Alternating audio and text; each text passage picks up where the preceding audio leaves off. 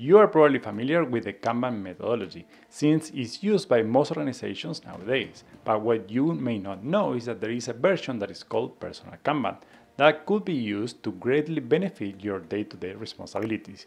And that's what we're going to see today in this video. The method I'm going to show you today I got from a book that is called Personal Kanban, written by Jim Benson, that came into my hands in 2017 at a time when I was transitioning to become a tech lead. It helped me a lot to organize my personal life as well as my work life. But I had to add a few things to the method to make it really work. Let's start with the 2 rules you have to follow. First, visualize your work.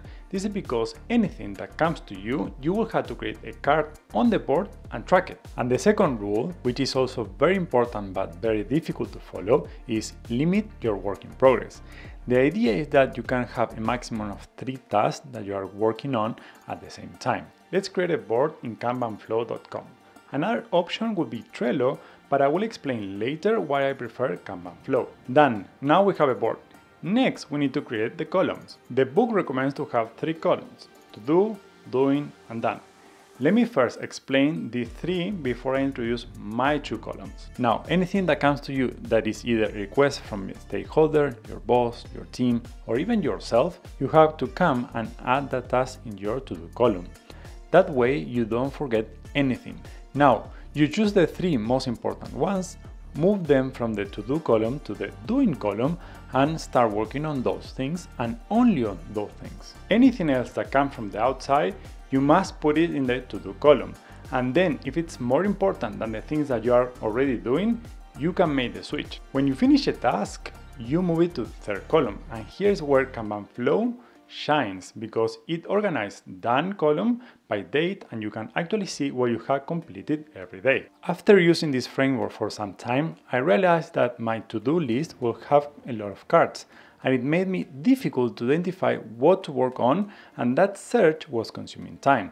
So I created a column that I call Next, which is going to hold my most important cards, and once I finish something, I don't have to read 20 cards. I just have to select from a list that has 3 or 4. The other column that was essential for a successful implementation was the waiting column, which comes in handy when you do a portion of a card, but you can't close it because you need confirmation or you need more details. A warning here: if you default to moving most of your cards to this column, it will probably grow uncontrollably. So keep an eye on it. Side note: since my board now has 2 extra columns that are not in the book, I decided that I am entitled to give this methodology a name. And because I am very original, I call this my command center. Let me show you the key features that made me choose Kanban Flow over Trello. And once you know them, you will probably agree with me. Due date. This will help you to not miss a deadline, because the column will tell you that there is a card with a missed deadline. Hint: the due date should be 1 or 2 days before the actual deadline to be the most effective. Colors: you can use this feature to set categories, priorities, or define who made the request. Is it your team, other teams, the architect? Is it urgent? When you are creating a card, select from the category you created before. So now, when you are creating a card, you can select down from this drop down and you are going to select from the categories you created before. If a card is for something that has multiple steps, I will add subtasks when I create the card to know what I need to do next. Since one of the most frequent reasons we procrastinate on a card is because we didn't clearly define the next step. And the best feature: it's free. Now your command center is ready to go.